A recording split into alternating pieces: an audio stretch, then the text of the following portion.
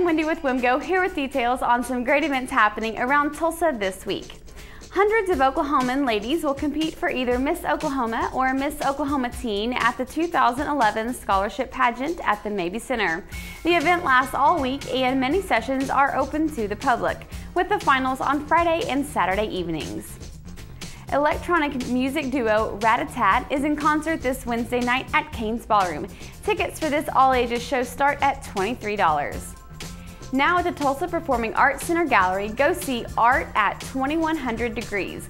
This show and sale offers a unique hand-blown and sculpture glass pieces that are all one of a kind.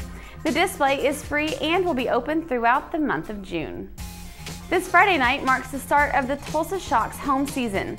The team hosts San Antonio at the BOK Center with tip-off at 7 p.m. and tickets are available for $8. And finally, the Tulsa Talons take on Utah this Saturday night at 7 p.m. This game is also at the BOK Center and tickets are just $10.